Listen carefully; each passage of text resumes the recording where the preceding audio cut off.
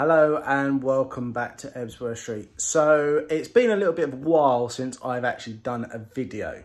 As you can see, I'm not in my log cabin. I'm actually in my front room in the house. And just behind me, you can see a box. Well, it wasn't just one box, it was two, full of Tim Horn baseboards. So the curves have arrived. It's now time for me to start building them and then get Gordon's Lane in a roundy. But what I will do now is I'll take you back up into the log cabin and I'll show you what I've been doing on the layout.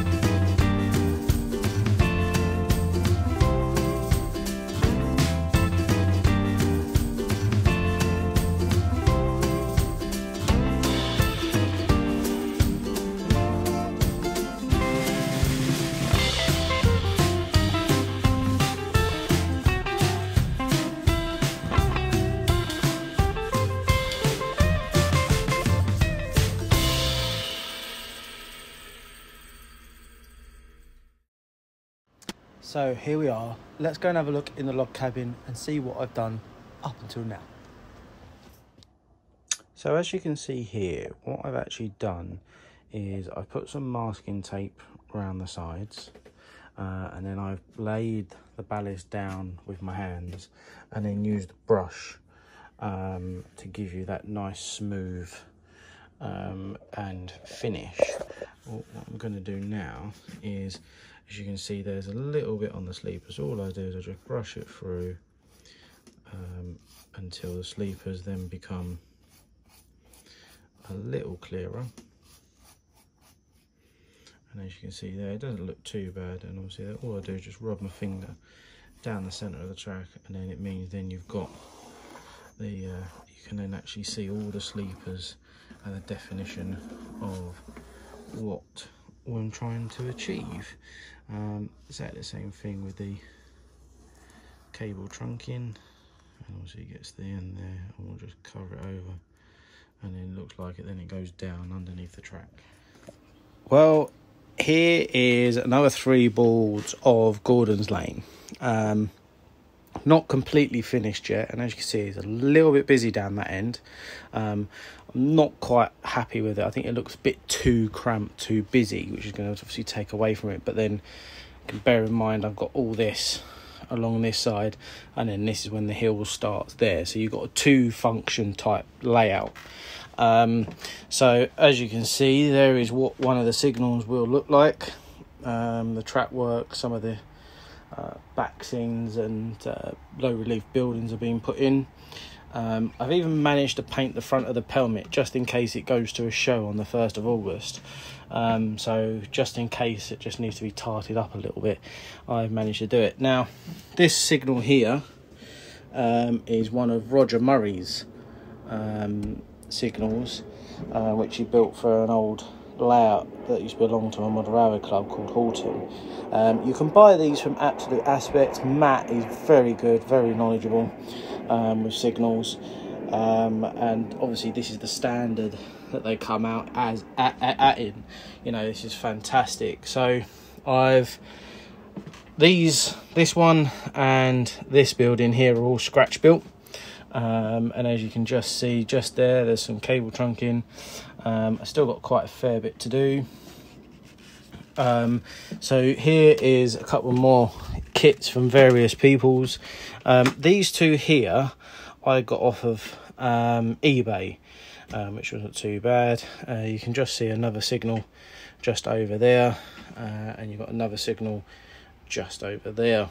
And obviously there's quite a fair bit going on down this end. which I don't know if it's going to make it too busy or too cramped. I'm not quite sure yet. I don't know if I'm going to have this here. I was tempted to have one like this, going the full length. But what I'm actually tempted to do is I'm actually tempted to take that away and actually bring the hill come down to give it a bit of greenery, to give it some bit of like light green down this end. I've got a limiter shunt to go in along here somewhere, but I'll do that once I've ballasted the track. So for tonight's job, it's going to be ballasting this, getting that in place, drilling the hole so that I can get the signal as close to the structure as possible. That's where ideally I want the signal to go, as close to there. So if you're looking from down the side of, turning you around, which you probably won't be able to see because it's in the wrong sort of position, but if I just move the crane, that when you do look down the side, you'll be able to see the signal going into the footer yard or around the new part of the layout. So yeah, I'm really pleased how the scenery and how this has come out so far. Still got quite a fair bit to do. I've got a bit of track to put in, buff stop wire up there, got some feeds to put in there, and I've still got some cables and that to be built, and then obviously decide on what I'm going to be doing. But that view, it just looks amazing. I really want to get a camera and maybe do that with the next video, maybe try and get a camera rigged up somehow to give you that overview. But as you can see there's been quite a fair bit of progress done onto Gordon's Lane.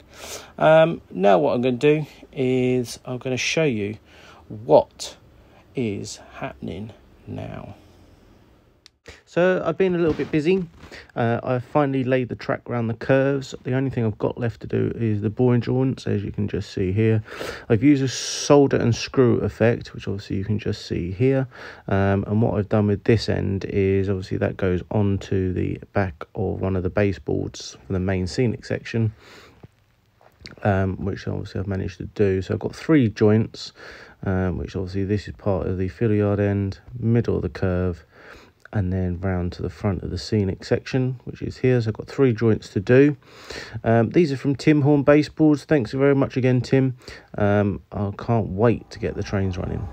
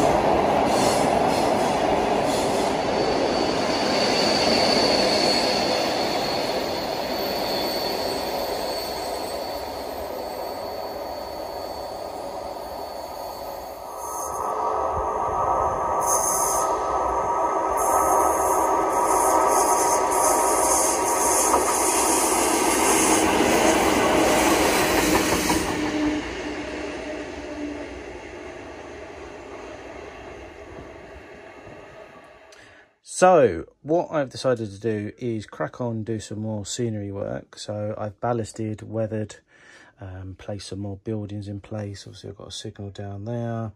I've got the substation popped in here.